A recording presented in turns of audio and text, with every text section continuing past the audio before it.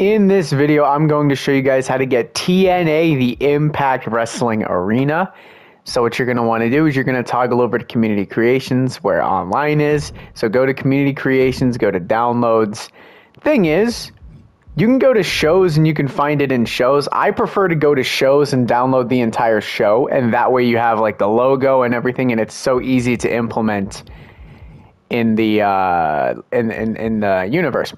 So right here, you literally find TNA Impact 2024 right here.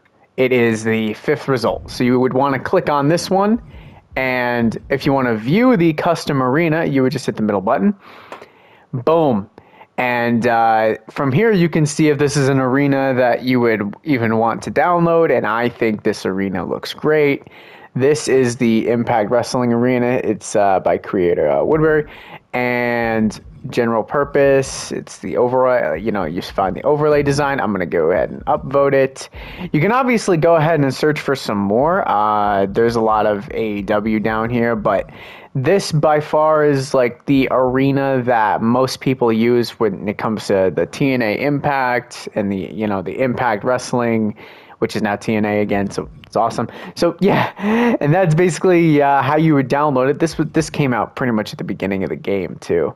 If you want to continue to search around, by all means, just use the search engine and use the hashtag TNA. But I like this one anyway, so I think it looks good.